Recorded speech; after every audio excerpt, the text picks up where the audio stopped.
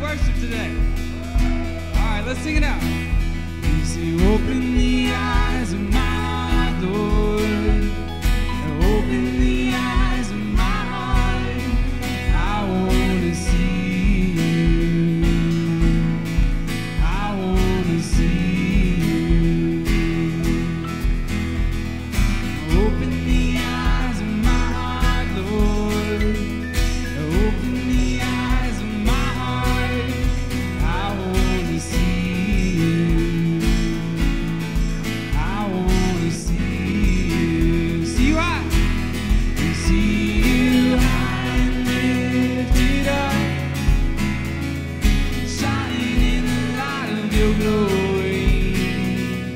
Pour out your power and love as we sing, holy, holy, holy. Open the eyes of my heart, Lord. Open the eyes of my heart. I want to see you. Yes, we do. Oh, I want to see you. Open the eyes of my heart, Lord. Open the eyes of my heart. I want to see you. Lift it high. Oh, I want to see you. See you high and lifted up, shining in the light of your glory. Pour out your power and love as we sing, holy, holy, holy. See you high and lifted up, shining in the light of your glory. Pour out your power and love as we sing, holy, holy, holy. We sing, holy, holy, holy. Holy, holy, holy. We sing, holy, holy, holy. I want to see you. You are holy, holy, holy. You are holy, holy, holy. Yes, you are holy, holy, holy. I want to see you. Open our eyes, holy, holy, holy. We cry, holy, holy, holy. You are holy, holy, holy. I want to see you. You are holy, holy, holy. Holy, holy, holy. Holy, holy, holy. I want to see you. Amen, amen, amen. Well, we want to welcome you to Love Bridge Church. If you're visiting with us today, we want to welcome you in. If you've been with us before, we say welcome back. If you're joining us online, we welcome you as well. It is a great day to be in the house of the Lord. We're going to open us up in prayer this morning. Father God, we just thank you for all you are, God. Just your character and your attributes we could sing about forever, God. But ultimately, we do sing that you are holy. You're set apart. You're perfect above all other things, God, and we thank you for it. We just focus yet again on the gospel message this morning, God, that you have come down to earth, that you have died a death that we deserved, and that you were raised to new life so that we could have new life with you, God. So we just celebrate what you've done on the cross and the defeat of the grave, God. We celebrate that this morning and every morning. Let us never lose sight of the freedom that we have in you, Lord. So we just ask that your Spirit would come into this place, God, that you would fill the sanctuary with your presence, God, as we gather as your people. And we pray this in Jesus' name. Amen.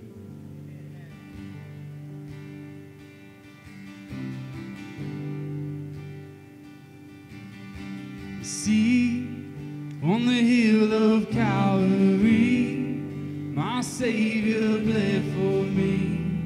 My Jesus set me free.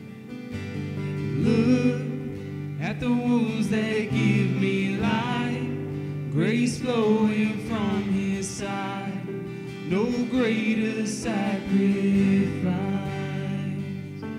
What he's done, what he's done. Oh, the glory and the honor to the Son.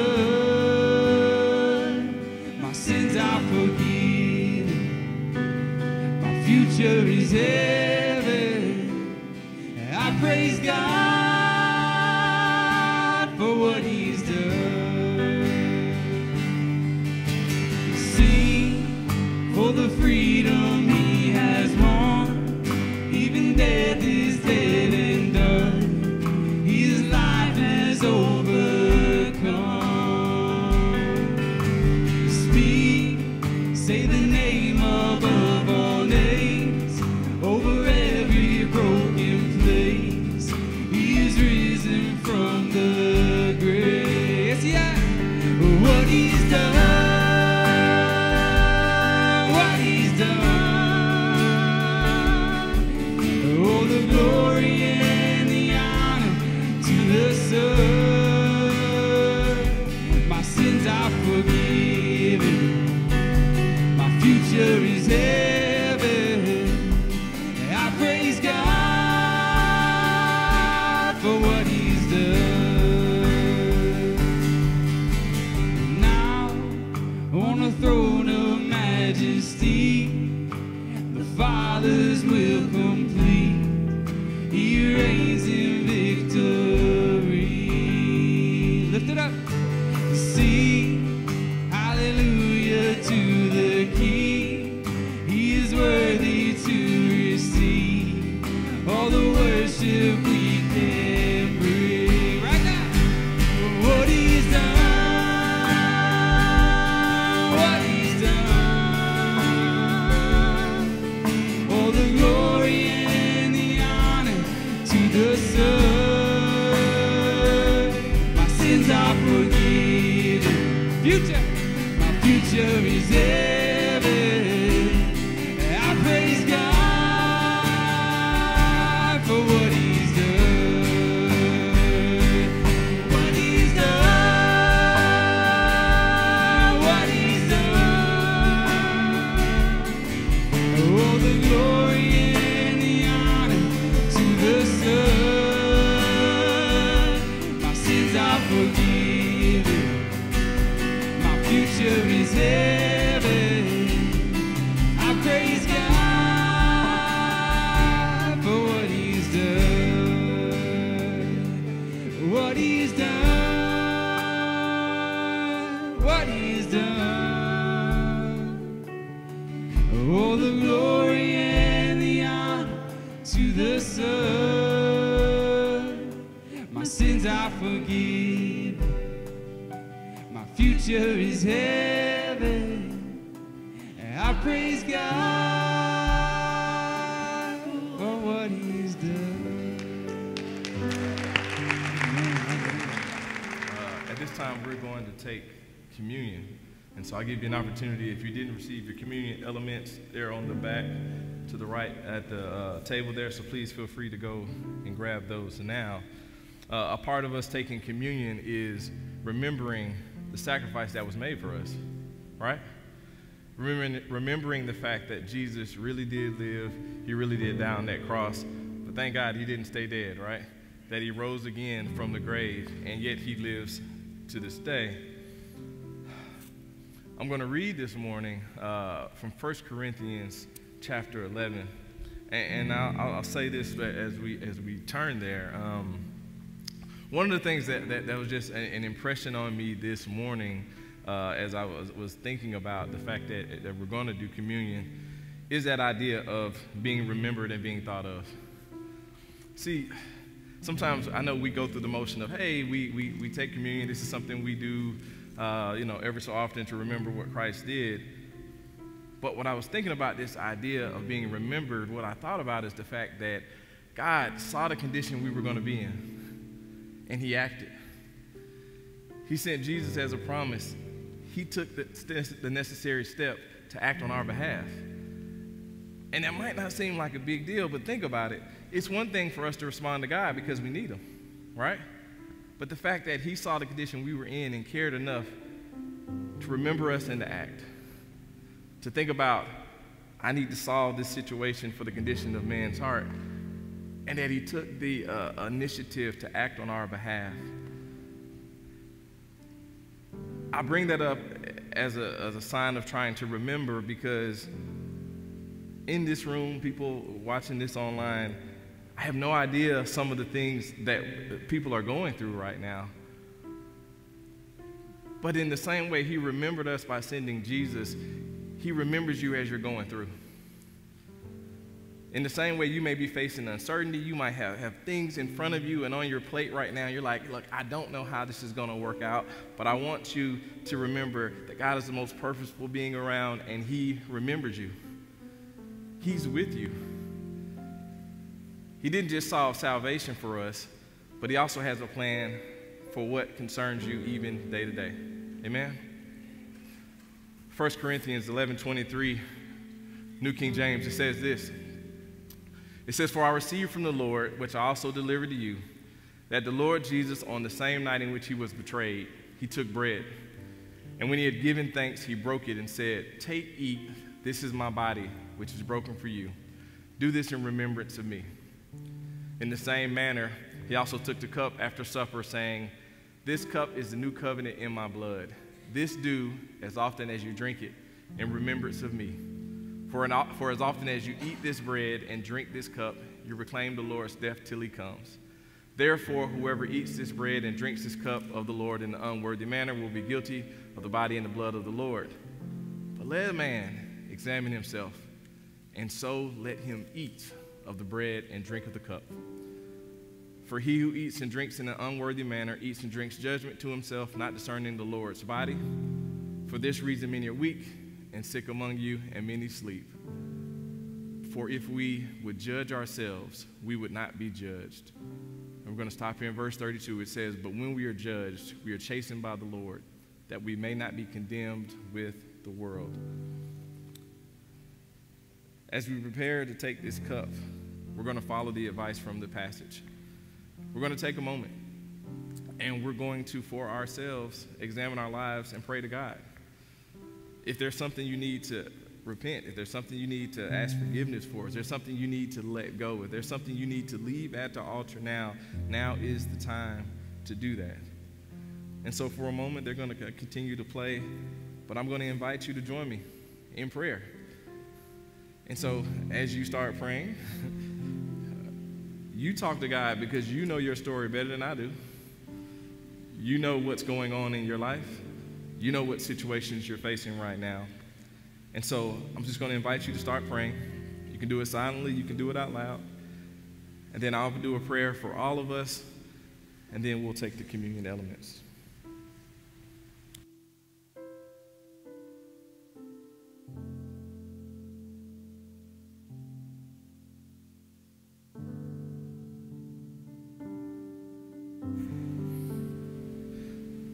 God, we come to you now, thankful for the fact that you've told us, who've placed our faith in you, that all we have to do is repent. That we're not the sum totals of our mistakes, that that's not the end of our story, and that places where we've missed the mark in action, thought, word, or deed, that we can ask for repentance. And we don't have to keep carrying that around, but we can continue on. And so, God, if there's things that we collectively need to let go of, we let go of it now. In the same way that the cross wasn't the end of the story, death wasn't the end of the story, it was a pause, and then we went over past that moment. I believe in the same way now, where we find ourselves, maybe those mistakes or whatever they are, aren't the end of our story.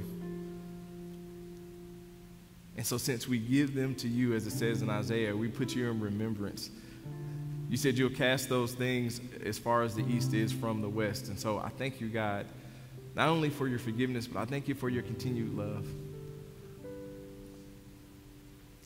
And so as we go forward, God, we're going to go forward victorious.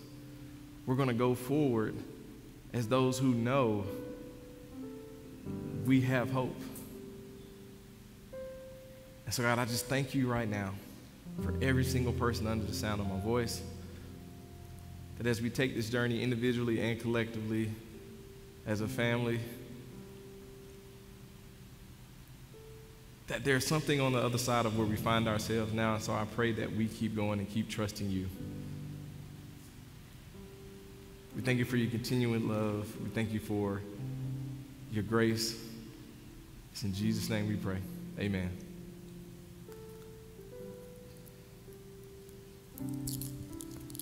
Take the bread. The bread represents his body, which was broken for us. And so I'm going to ask you to do me a favor before we eat the bread, is to break it, to remember that his body was broken for us. You may eat. In the same manner, he took the cup, which represented his blood. You may drink.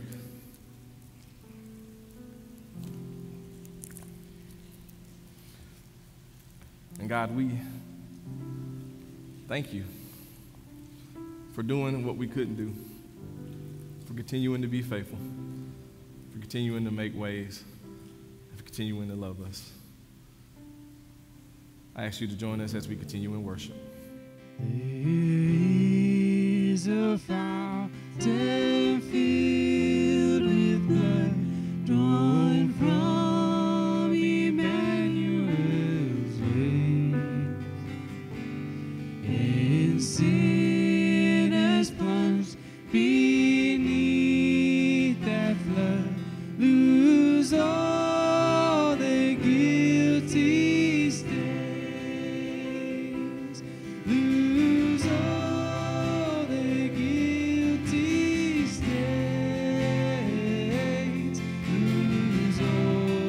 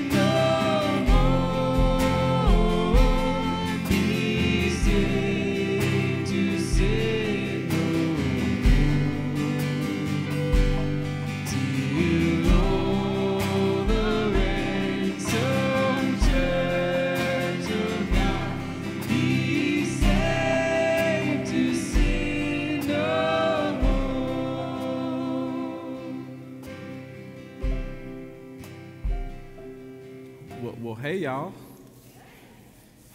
How you doing?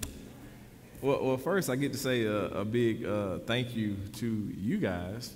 As you know, every year in July, I have a sabbatical, and so I get to have a month away with the family and all of that good stuff.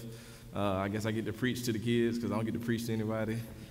And the team doesn't really talk to me, but I will say I'm so thankful for it because to be a part of a church that one, not only values the time of being able to recharge and rest, but also that God sent people so that we don't miss a beat, even with me not being here. And so it's a huge, huge thing, and I never take it for granted. And so I just want to start by saying thank you, thank you, thank you. I really appreciate all of you for that. Amen? So we are starting a brand new series. I guess, yeah, that kind of makes sense. I hadn't been here, right? We're starting a brand new series today, and what we're going to do is we're going to look at the book of 1 Peter. We're going to look at the book of 1 Peter. And so you can turn there. We're going to be in 1 Peter chapter 1 today. I'll give you kind of a little background about the book. So 1 Peter was written by Peter. I know, it's crazy stuff.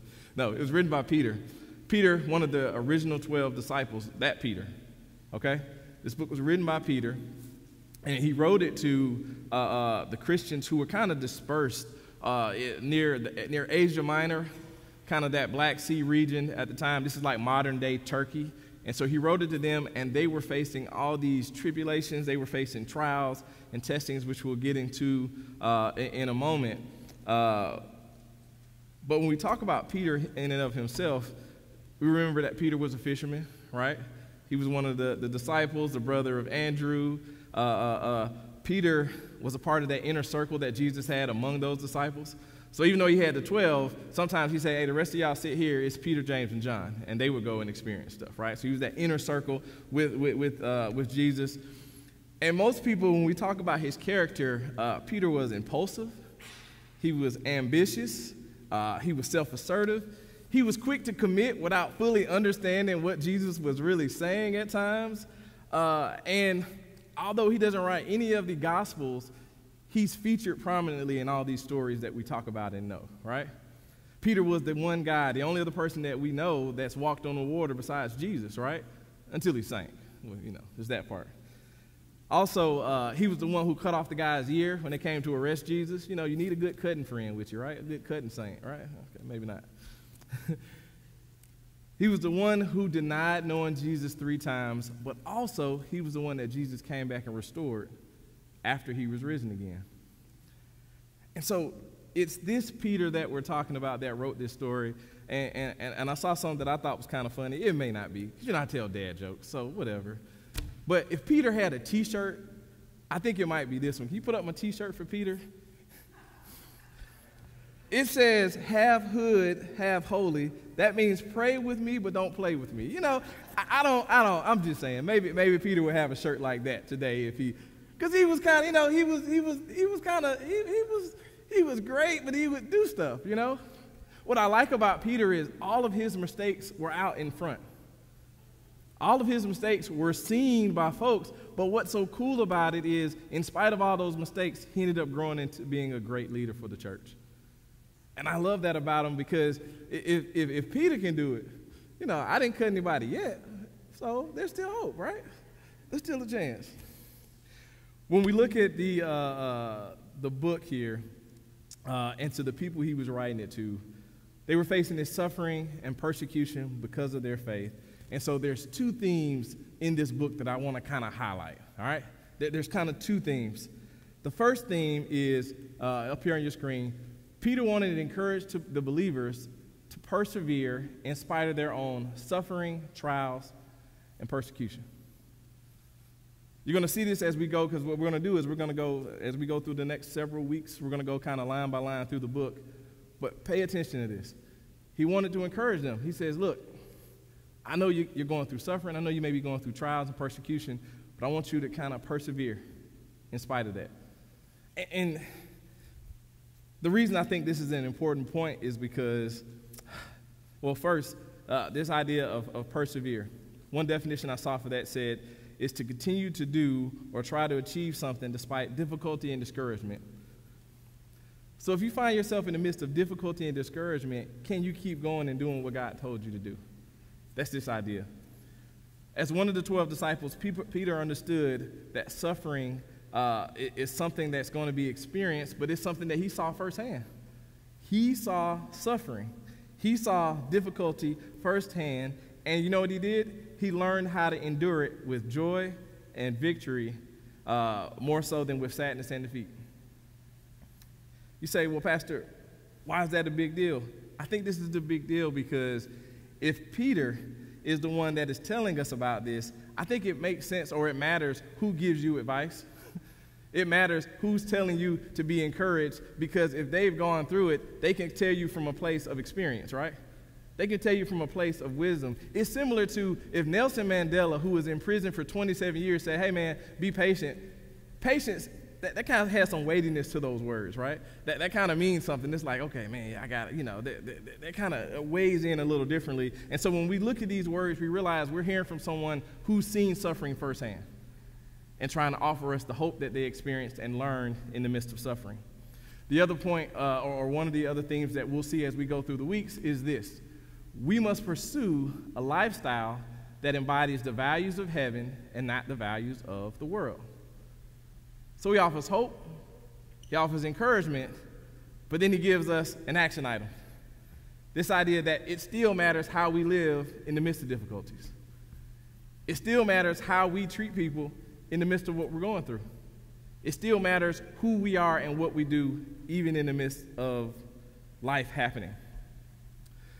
Simply put, we should use the example of Jesus, who didn't retaliate despite all that happened to him, but instead we should use our trials as an occasion to testify about the power and the grace of our God. So, with all that being said, we're going to go right in to 1 Peter chapter 1, and I'm going to read it from the New Living Translation, and we'll kind of, how this is going to work is we'll go through a few little scriptures and different sections, and then we'll talk about it, and then, you know, we'll go eat and do whatever we're going to do afterwards, right? I always get smiles for eating. I don't know what that is, but I love y'all anyway. All right. So 1 Peter chapter 1, verse 1 says this. It says, "This letter is from Peter, an apostle of Jesus Christ. I am writing to God's chosen people who are living as foreigners in the provinces of Pontus, Galatia, Cappadocia, Asia, and Bithynia. God the Father knew you and chose you long ago, and his Spirit has made you holy. As a result, you have obeyed him and have been cleansed by the blood of Jesus Christ. May God give you more and more grace and peace." And I'm going to pause here for a second. In verse 1, what we see is the people scattered, right?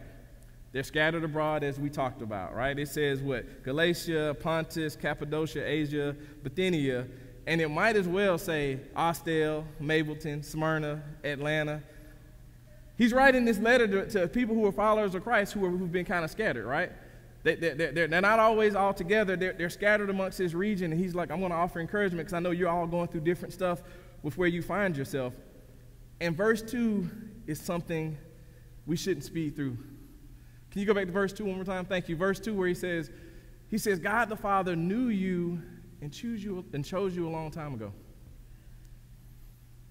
And, you know, sometimes it's like, okay, this is the introduction of the letter. Let's get to the good stuff, right? Let's just kind of go past, but hold on. Slow down. It tells us that God knew us, chose us, and in that same verse, he made us holy. When we place our faith in Jesus, we're made holy. This is no small thing. You say, why, Pastor? Well, I alluded to it earlier when we were doing communion, because it's one thing for someone to choose me based on, the best version of me. Like, when you go interview for a job, right?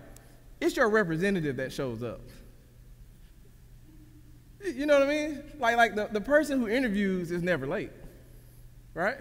The person who shows up first is the best version of you. And so for somebody to like the best version of me is one thing, but for God to know us, like know us, the way some of your family and friends don't know you. And to still say, I chose you anyway. Do what? He knows us. The stuff that we don't want people to know, he knows us and still loves us. It's a huge thing, and we shouldn't just take that for granted. So can y'all just repeat after me? Say God knows me. Let's say it again. Say, God knows me and still chose me. He knows you and he chose you. This matters because what God does in our life is not based on our own worthiness. But it's about God's goodness. It's about God's mercy. He ends verse 2 by saying, may God give you more grace and peace. And we'll talk about this on Wednesday night during Bible study, so I won't stay here. But to think about God giving us more grace and more peace. I mean, having more grace and more peace in our life is something I can't buy on Amazon. To have more of God's grace and have more of his peace in our life is just, okay, I'll keep moving. Let's go to verse number 3. Verse 3 says this. He says, all praise to God, the Father of our Lord Jesus Christ. It is by his great mercy that we have been born again because God raised Jesus Christ from the dead. Now we live with great expectation, and we have a priceless inheritance, an inheritance that is kept in heaven for you, pure and undefiled, beyond the reach of change and decay. Verse 5, and through your faith, God is protecting you by his power until you receive this salvation, which is ready to be revealed on the last day for all to see. Okay, I know I'm normally not the repeater guy, preacher guy, but just again, say God is protecting me. Okay, I know when I ask y'all stuff sometimes it's like, wait, you want me to say it now? Like, let's just try it again. Say God is protecting me. Like think about this. When you place your faith in him, he says, I'm protecting you. Listen, if you needed me to protect you, it's a problem, right? I mean, I can't be everywhere. I can't control everything. You know, it's going to be me, Ryan, and Trey trying to protect you. It's not going to work out well, right? But the fact that God says, no. Not only do I know you and chose you, I'm also protecting you. I'm protecting you. I'm intimately involved in what's going on with you, I think is a huge thing. When we look at this part here, he's talking about hope, and yeah, I'm going to be that guy today. Somebody say hope. He's talking about hope here because he talks about this inheritance. The inheritance he's talking about is the fact that if you've placed your faith in Jesus, you get to go to heaven. He says that doesn't decay, it doesn't erode, and it does not change. Right? He says that's a hope that we have if we've placed our faith in Jesus, that our hope and our place in heaven is secure. And I feel like Peter is low-key setting us up here because of what he's going to say next. I feel like he's setting us up here because he says, okay, I'm going to remind you of the hope that you have. All right, so we have hope. And everybody's like, hope. He's like, we have God protecting us. All right, protecting us. And then he starts to talk about the trials that we're facing. Look at verse 6. He says, so be truly glad. There is wonderful joy ahead, even though you must endure many trials for a little while. These trials will show that your faith is genuine. It is being tested as fire tests and purifies gold. Though your faith is far more precious than mere gold, so when your faith remains strong through many trials, it will bring you much praise and glory and honor on the day when Jesus Christ is revealed to the world. In verse 6 where he says we should be truly glad, some translations there say this idea of we should rejoice. And again, it says we should rejoice because we know the security that we have in Christ. But there seems to be a connection here that Peter is making. He's making a connection between the hope that we have and our ability to cope or endure the trials that we're experiencing.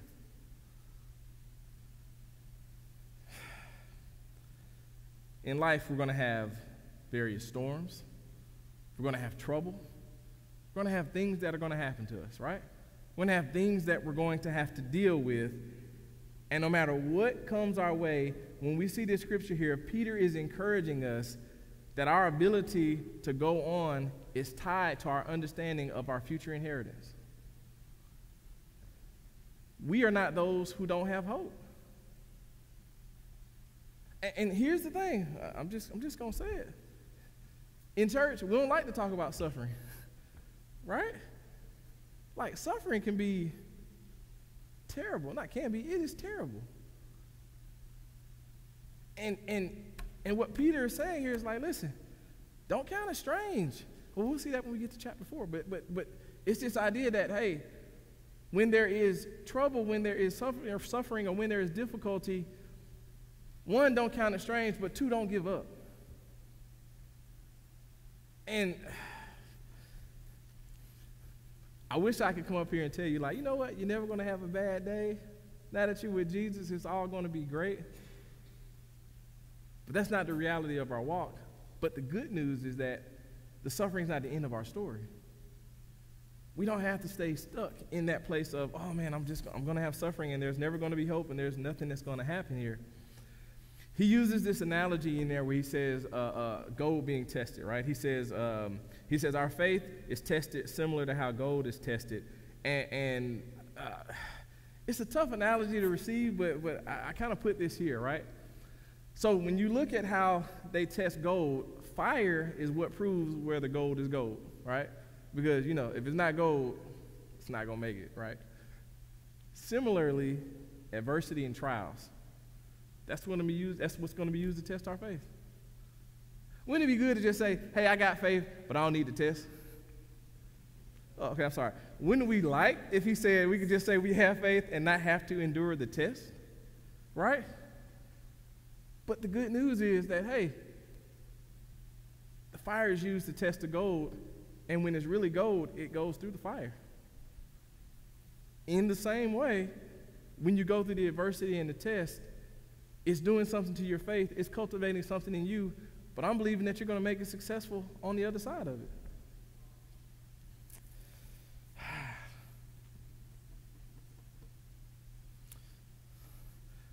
Can I say something? Because I know it's like, oh man, Pastor, this is kind of dire. This is kind of dire here. It's not good. Can I tell you some good news? Y'all say, please. Okay, thank you. Okay. Sorry, Gordon, I was losing them for a second. Don, I got them back, I think. Here's the good news. Go to the next one, please. Thank you. Trouble has an expiration date. Storms pass. And you know what else? Rain eventually stops. I'll say that again. I got the left side back with me because they were looking at me like, Pastor, we're going to throw a Bible up there in a minute. Come on. Trouble has an expiration date. Storms are going to pass, and rain eventually stops. Now, when we're going through it, it don't feel like it, right? In the middle of it, it's like, are you kidding me? Like, again?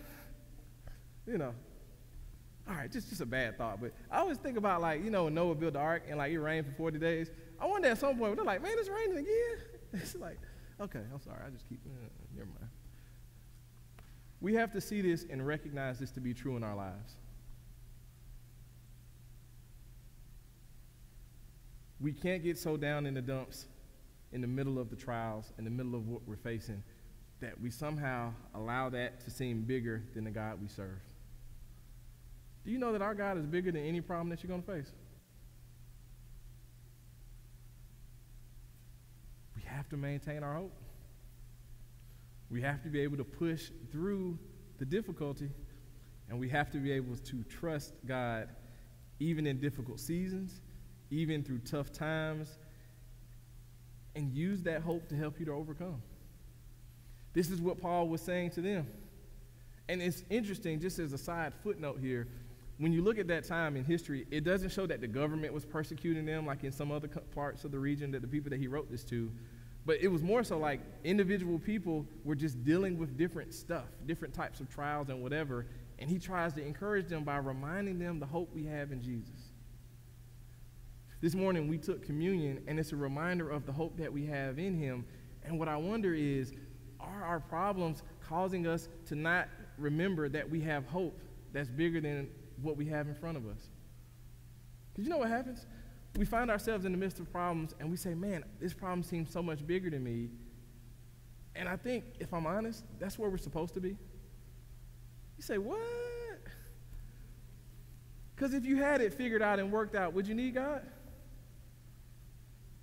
The fact that it's bigger than you but not bigger than him means we have to continue to trust in him. And I can't speak for you, but man, you know when I pray the most? In the midst of trials? in the midst of difficulties? Nobody has to remind you to pray when it's going bad, right? No one has to remind you to say, now, God, I need some help. You know, we talking to Jesus on the way every moment. Like, we don't miss those moments.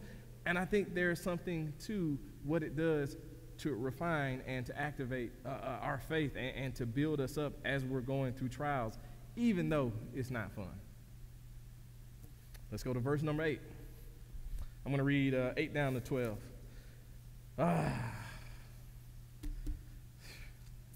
So wait a minute.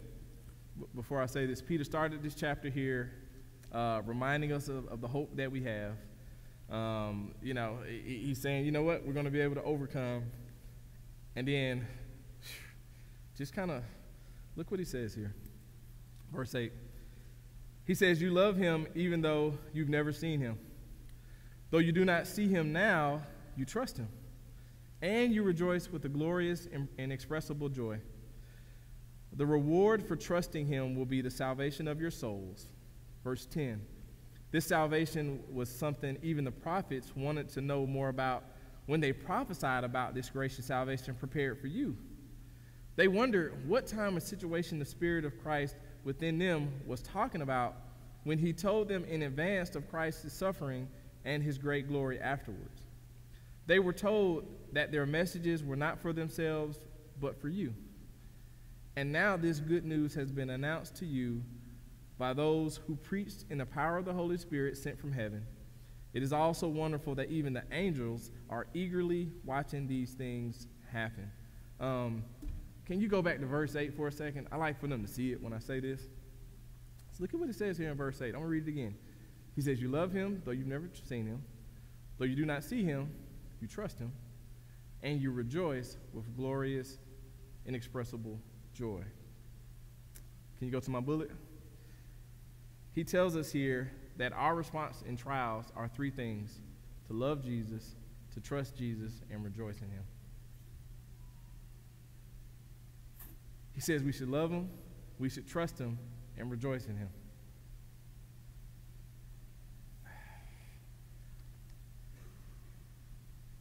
Can I be honest? I know this sounds counterintuitive. You like love him, trust him, and rejoice. You know what I'm dealing with? You want me to do what? But it's like Peter is saying we must look at every circumstance we face and try to determine how can we bring God the most glory through this circumstance. How is God going to get glory through this? Paul echoed a similar thing when he said, man, when I'm weak, that's when God is strong.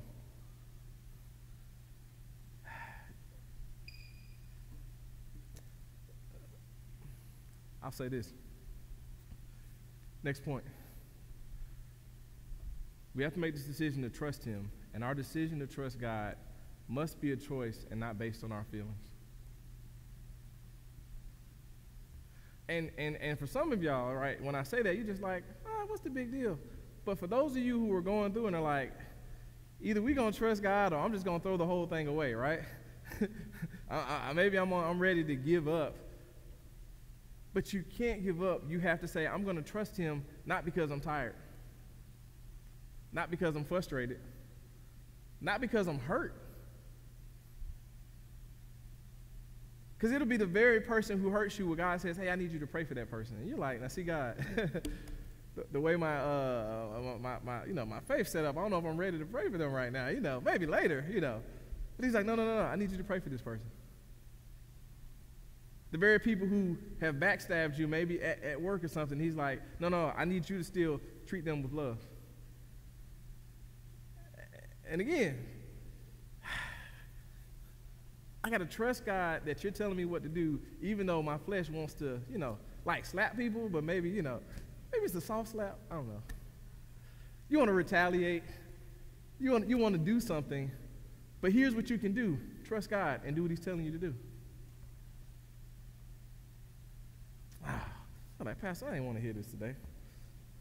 I was really looking forward to slapping somebody later, man.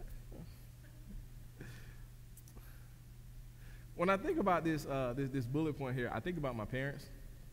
Because as a kid, my parents made it abundantly clear that me obeying them or doing what they told me to do was not based on my feelings. You know, my mom would tell me to do something. I couldn't be like, Mom, I've been really thinking about what you said, and I don't feel like cleaning up today. Now, I don't know how your households worked, or, where y'all grew up. But where I grew up, that didn't really fly. Like, Dad, you know what, I don't feel like cutting the grass today. He'd be like, feel? I probably can't say the rest of what he would have said after that. Good thing Dad's not here today. He's like, you told that story, but, Our obedience and trust in God cannot waver based on how we feel. We have to be obedient to what he's telling us to do, and we have to trust him. Look, y'all know I'm from Decatur. For real, for real. We have to really trust him and do what he's telling us to do. Somebody say, why? Why is this an important thing? Why does this matter? Because suffering is terrible. And if your faith is not rooted, you'll let your emotions and your feelings cause you to waver.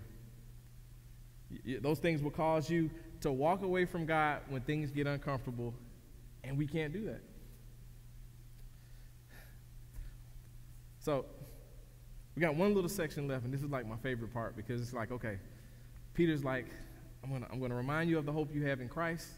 We're gonna talk about the trials that you have, and I'm gonna give you some encouragement to overcome those trials. But now he's gonna give us some action items. And, it's one of those things we just say ouch if we can't say amen. It's all good. But he's going to challenge us here when we get to verse 13. So look at verse 13, and I'm going to read down to 16, 13 through 16. So look at what he says. So he said all that, and now he says this. He says, so prepare your minds for action and exercise self-control. Say, what now? Like, you could have just skipped that part, Peter. Why did you throw that in there, right? He said, so prepare your minds for action and exercise self-control. He says, put all your hope in the gracious salvation that will come to you when Jesus Christ is revealed to the world.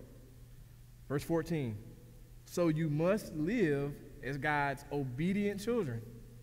Don't slip back into your old ways of living to satisfy your own desires. You didn't know any better then. Oh, but now you must be holy in everything you do, just as God who chose you is holy. For the scriptures say, you must be holy because I am holy. And the church said, ouch. Can we say that? Just ouch. Amen. All right, here we go. Audrey, walk back through the verses with me as I go through. I won't read them, but I'll just have them up for reference. So verse 13, I love how he starts verse 13. I mean, love, right? He says, so prepare your minds for action. And again, I know Peter wasn't from Atlanta, but it felt like he was saying you need to get your mind right. Does that make sense? Like, you got to get your thoughts together here for what is to come. And he says to prepare your minds for action and exercise self-control. When I think about this, what I think about is sometimes when we go out and serve, say if you're going to serve in a tough area, maybe with people experiencing homelessness or somewhere in another country or whatever it is, often what happens is we do this thing that I jokingly call, we go in ministry mode, right? If you go on mission somewhere, you go in ministry mode, and what I mean by that is what you'll say is, okay, I know, like, people might say some crazy stuff, or people might act a certain way, or things might smell a certain way, but you already set your mind. You say, you know what, I'm not going to respond to that. I'm going to love on these people, whoever God puts in my path. I'm going to be great to them and all of that stuff. And so what we're doing in that moment is you're already setting your mind, right? You're setting your mind and using self-control to say, I'm going to act a certain way towards the people that I get to serve. Right? You see that. We're already doing that. And so hold on. So if we can do that when we go on ministry, that means we have the ability to do that in our lives, right? Because we can't just say, okay, we're going to a third world country to serve, and so praise God, I'm not going to let other stuff bother me. I'm going to love on everybody else. But then we come here and say, now, Pastor, I was going to do that, but Thanksgiving's coming up, and I have to see them.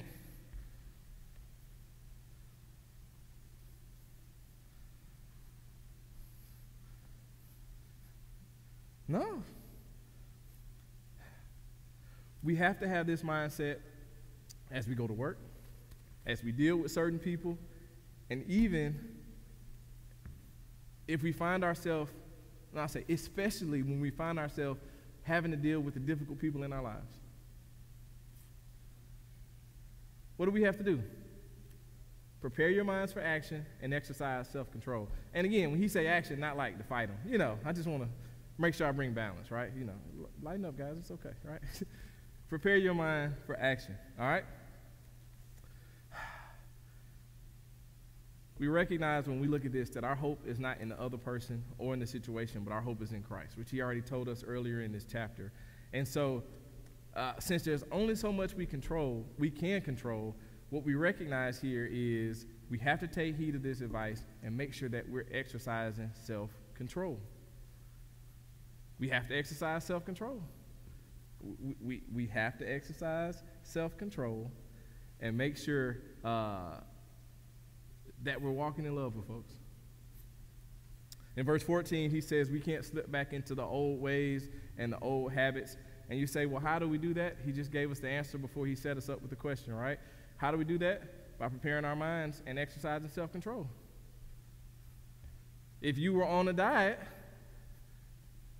then you say, okay, I'm gonna prepare my mind and exercise self-control, and so you can't go to Cammy Cakes and mess up the whole plan, right? Right? You have to, right, set your mind and exercise self-control. And if you can do it in one area, I believe you can do it with the help of the Holy Spirit in other areas of your life. But it's something we have to be intentional about. We can't just let this slide through. In verses 15 and 16, the last part of it, there's a call for us to be holy because God is holy. And here's just the point that I want to highlight when we look at this, right? We must pursue a lifestyle that embodies the values of heaven and not the values of the world. I said that earlier as a theme, but here it's just illustrated when he says we have to be holy because God is holy. And here's the thing. Our measuring stick for who we are, how we act, and how we treat people is not other people. We have to walk in love because he is love. We have to forgive because he told us we have to forgive. It's not enough to say, well, I'm better than them. No, they're not your standard. So we're called to do something more. Our standard is holiness and not to just be better than other folks. And so with that, I have 3 last questions for you for today. And so I would love for you to maybe write them down, put them in your notes on your phone, whatever it is, and I want you to consider these as you go forward. You ready? Yes? No? Maybe? Let's try it again. Y'all ready? Okay, look, I'm keeping you from getting out of here. No, I'm just kidding. Here we go. First question is this. How can you prepare your mind for action and better exercise self-control with what you're currently facing? Got to make it practical, right? We got to get off this page, right? How can you prepare your mind for action? So it's one thing to think in the great by and by. But no, with what you are facing now, how can you prepare your mind for action and better exercise self-control? First question. Second question is this. When it comes to trials, do you focus more on the problems or the hope that we have in Christ? Because he's telling us we have to focus on the hope. And so now we got to evaluate. Man, am I so focused on this that I'm forgetting to take this to God and trust him with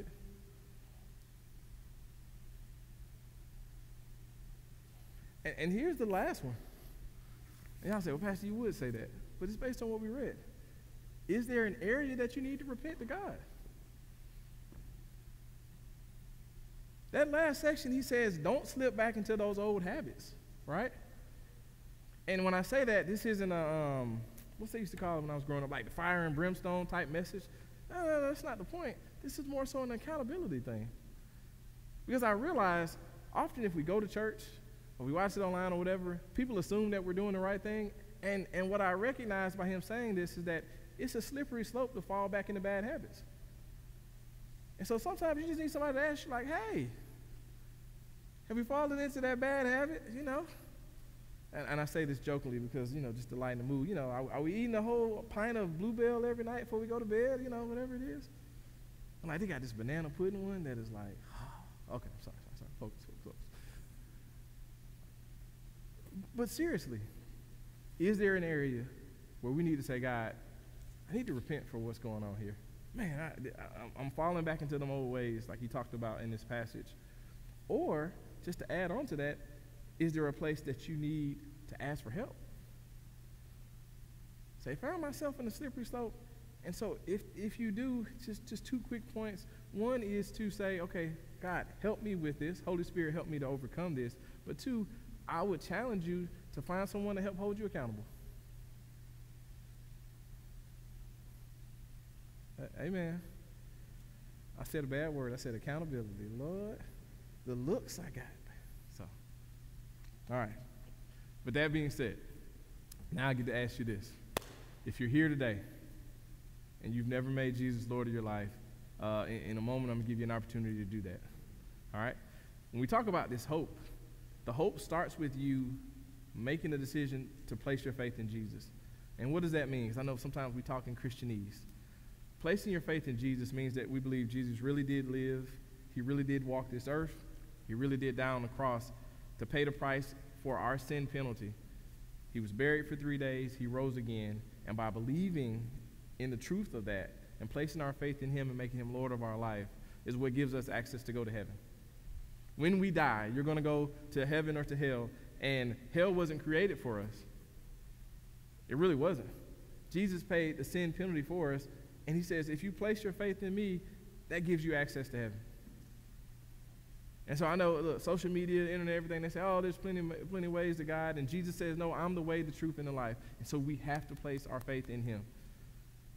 And so if you hadn't made that decision, I may never see you again, but if you make that decision today, I will see you again. And so when I ask that, you have to know that you're saved. He said in there that we're secure, right? Once we make that decision, it's secure, so we don't have to waver on it. Like I always often tell the story about when I first got saved as a kid, as a teenager, every time I went to like a youth event, I'd be like, oh, let me get saved again. I just want to make sure, right? I didn't know that, no, once I'm saved, you're sealed. It's secure.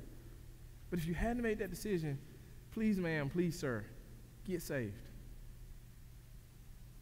Second, and in a moment, we're going to stand and we're going to sing, and you can come down and make that decision. Someone will walk you through that process when our prayer counselors come down. Second is if you need to rededicate. Rededicate is for those who say, well, Pastor, I've already made the decision. I've placed my faith in Jesus. But if I'm honest, I'm not living the life that I should be living. Maybe life has happened. Maybe there's been stuff. Maybe I find myself from loss, from bad choices, from drugs, from sex, from whatever. I find myself in a place where I just know I'm not living the way I should be living, and you feel like you're stuck in life. You feel like, man, I can't get back, or maybe God doesn't love me, and those are lies. God loves you with a never-failing, undying love. And he says, repent, get up and keep going. Jesus didn't die on the cross for you to sit and live a life stuck. And so if you say, man, I want to recommit and rededicate myself to the things of God, man, we'd love to walk you through that process. It's like the Father sitting here with open arms waiting for you and saying, come on, let's keep going. So if that's you, in a moment when we stand, I'm going to ask you to come down and make that decision. Third is prayer. If you need prayer for anything, we know prayer still works. And so if you need prayer for anything, there's nothing too small, nothing too large. We would love and count it a privilege to be able to pray with and for you. And lastly, if God's called you to be a part of this church, here's what you need to know. No matter who's up here on Sundays and Wednesdays, whatever, our job and our aim is to teach the Word of God in a simple and an uncomplicated way so you can understand it and go live it. 2, we are a church that is intentionally focused about making a difference in our community because we believe that's what the Bible tells us to do. And 3, we are a church made up of people from different ages, different backgrounds, from different people, like I like to say, from different origin stories. But God has brought us here together to bring our gifts and talents to make a difference inside this place and beyond these walls. And if you say, man, I love to be a part of that, we would love to have you. And so 4 things. If you need to get saved, if you need to rededicate, if you need prayer, or if you want to be a part of this church, we would love to have you. So I'm going to ask at this time, if you are able, can you stand where you are? I'm going to ask my prayer counselors to come down and get in position. And if you need to respond to one of those 4 things, come on down, please, at this time.